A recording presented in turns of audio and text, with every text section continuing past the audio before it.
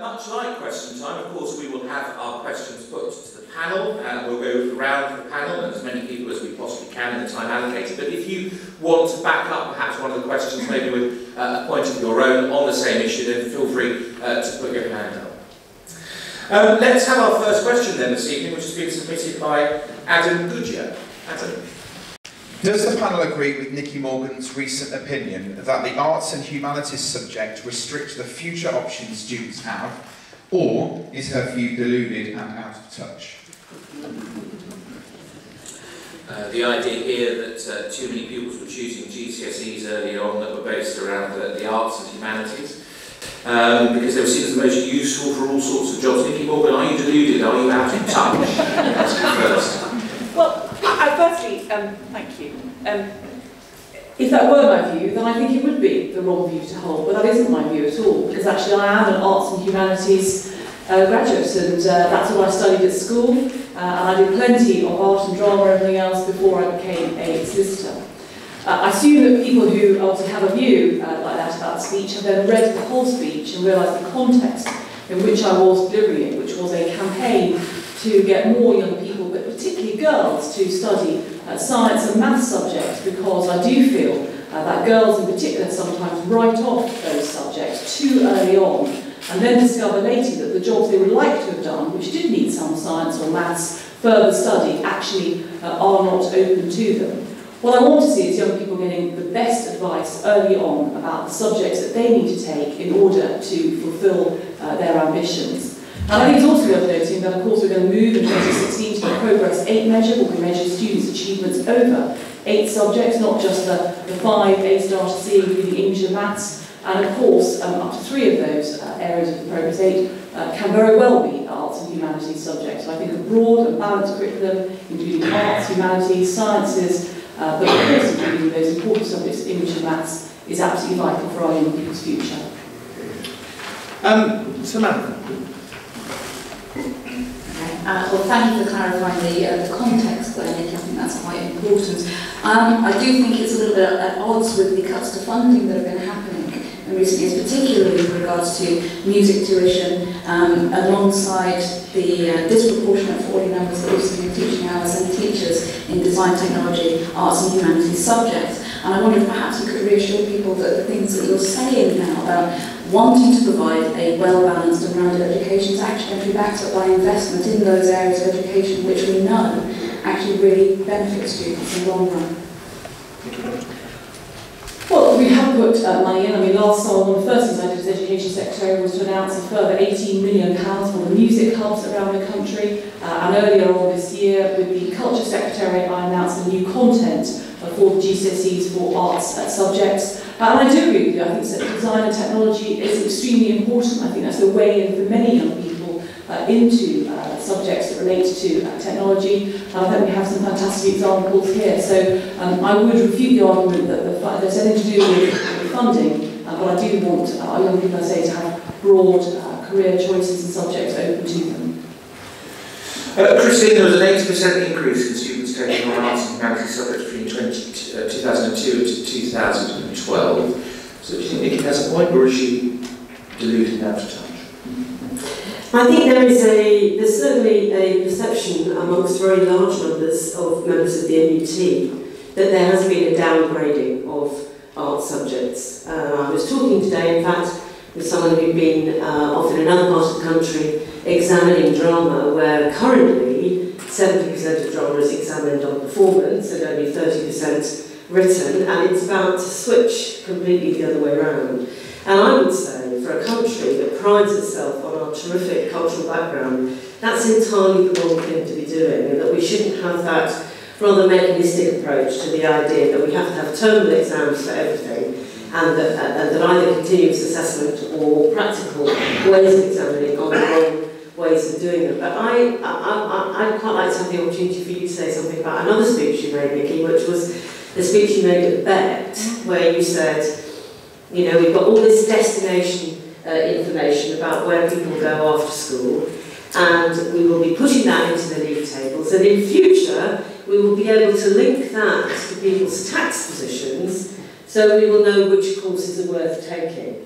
Now, the fact is that there may be very many people who choose to follow, both in school and then in higher education, an arts-based course, a drama course, a music course, who frankly may never make very much money, who may never tip into the 40% tax bracket, but who will A, be immensely fulfilled, and B, will be contributing probably quite enormously either to their local area or to their national area, to the national life and so on. So I think really that there are some things which are being said about arts education, about what we would think of in the NUT as a liberal education, a wide-ranging education, that are giving, if what you said earlier is right, that I think your government is giving the wrong message. That if your message is arts and humanities are very important, then that isn't what's coming across. And it certainly isn't the lived experience of many teachers in many schools who feel that their subjects have been completely sidelined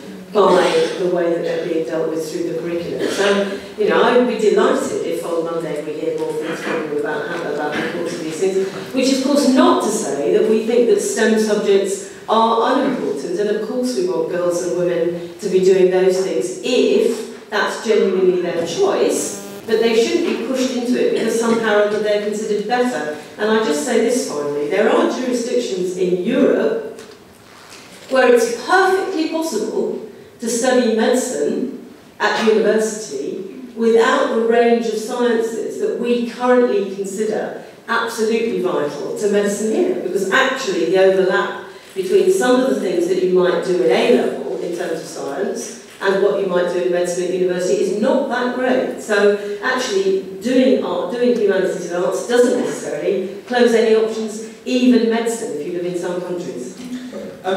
Carol, I'm interested to hear from you as someone who works in the arts. Do you think that the arts and humanities subjects restrict future options that students have? Absolutely not. Absolutely not. I think the Department of Culture and Sport, not so long ago, actually gave out official statistics as to the massive contribution that arts and culture makes to GDP. I think they threw a figure around something like £8 million an hour, and gave out huge statistics about the jobs and the employment that happens in the UK. And if you look at 2012, which was a kind of pinnacle for this country to show the world how great our arts and culture is, I think for young people there's also more opportunities now in terms of harnessing young people's entrepreneurial flair. I'm somewhat saddened that Ideas Tap is to be no more. And so, actually, the evidence doesn't actually back it up. It makes a huge contribution to the British economy, arts and culture. And the wonderful thing about it is if you give some investment, you get threefold value added back. Everybody knows if you give an artist £100, you're going to get £300 of value. And you give a civil servant or a local government officer the same £100, and they'll come back and take 1,000. We need more.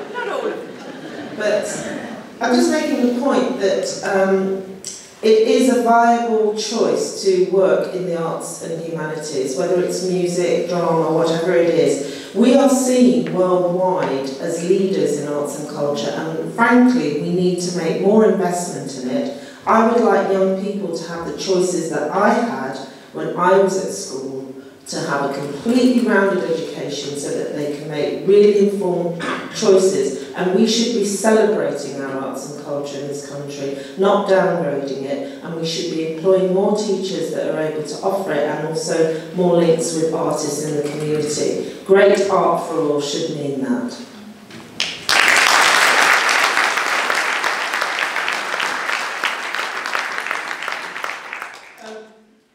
Howard Stevenson, there is an imbalance, isn't there, between students going on to do the arts and humanities and those that are going into maths and science. I think, to quote, not to put words in your mouth, Nicky, it was that you were concerned that GCSE and A-level students would feel that the arts and humanities would be more useful for all sorts of jobs as opposed to, say, going on and doing maths and science. But do you think that they could have their options restricted in the future if they don't look at other alternative subjects? Well, I think what this debate highlights is the importance of a broad and balanced curriculum. And that's a phrase that sort of trips off the tongue quite easily these days, but it's important to sort of go back a little bit into the history of it, because in a sense it was a feature of the national curriculum, which was introduced in 1988, and that was a reform that I welcomed in many ways, because it talked about an entitlement to a broad and balanced curriculum. It wasn't actually new. If you were a teacher in Leicestershire at around about that time, actually a feature of schools such as this was that they had broad and balanced curriculum, because there was a strong commitment to developing a comprehensive curriculum that maintained opportunities for all.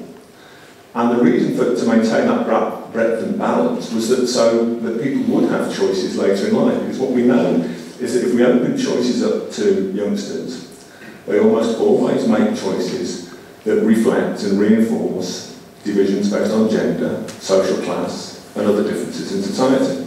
So we get a much more divided, in the sense of polarised outcomes where we have choice, and broad and balance often means actually restricting choice, but for very good reasons. And that was really well thought through. And I think sometimes we retreated from that. One of the consequences is that we give people more choice, for example, about pursuing modern languages, and what we've seen is a falling away of students doing modern languages.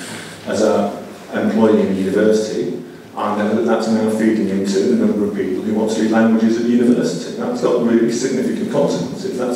There are lots of complex reasons for it, but one of them is about opening up choice, I think, too early. So it's really important. It can sometimes feel a bit unpopular, but it's really important to maintain breadth and balance, and to make sure that we've got a richness and a diversity. The one thing I did want to say, in addition to that point, is just to recognise the achievement in this area of the fantastic tradition in relation to arts education. That was a feature of the Leicester and Leicestershire Arts. Many of us have children who benefited enormously from that experience. And that's something that's come into thread in recent years, and we really ought to be very we ought to be more angry than we have been about it, and I think we ought to do something about it.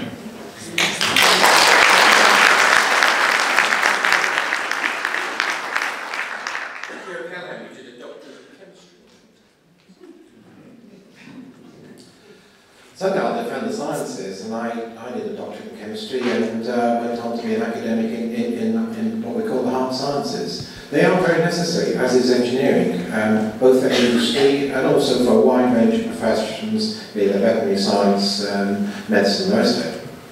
But I remember when I had to choose, when I went to school, I actually had to choose after O-levels in which direction I would go. My twin brother, identical twin, chose the arts. And I thought, I'm not going to go with him anymore, so I chose the sciences. But I can't tell you what a wrench it was to give up things that I loved, like geography, history, English literature. And I have to say, throughout my sort of first part of my working life, I felt as if part of me had gone because I had pursued the sciences. And when I sort of changed, I then started getting involved in the arts. I did a master's in creative writing. I chaired the County Council Arts, Libraries and Museums Committee. And that sort of gave me that sort of balance back again, which I felt was missing. And I think we actually force our kids at a too early age to choose between the arts and the sciences. The sciences are great. They teach logic, they teach that sort of discipline.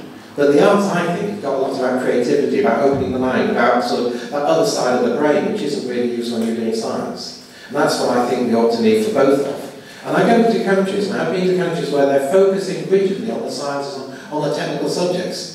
And I think they're missing out. And in fact, they're now starting to look to us for the creative industries. We've heard mention of the contribution that creative industries make to the economy. But it's not just what they make to the economy, it's what they make to life. Both of the people who are involved, but also the people who actually put on plays, put on theatre, put on poetry, put on the television, all those sort of aspects which enrich our life. And we lose that at our peril.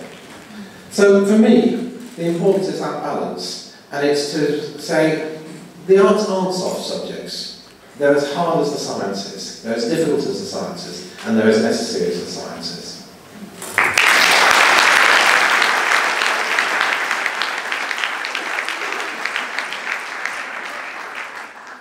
Does anyone want to come in on that question? Just raise your hand. Yes, gentlemen at the front. the arts in schools are league tables. Now, when Michael Grove introduced his EBAC and highlighted those 5 subjects, what happened, and I can give you examples in Leicester, senior managements, they're so obsessed by their position in the league tables now, they then have to focus on making things that score, and actually the arts don't score very well in the systems that we're doing. So, for instance, 2 schools in Leicester City, which had thriving drama departments, 50 students opting to do GCSE drama. 12 months later, they were down to 20, because senior management were pushing kids into doing geography and history because they were going to score.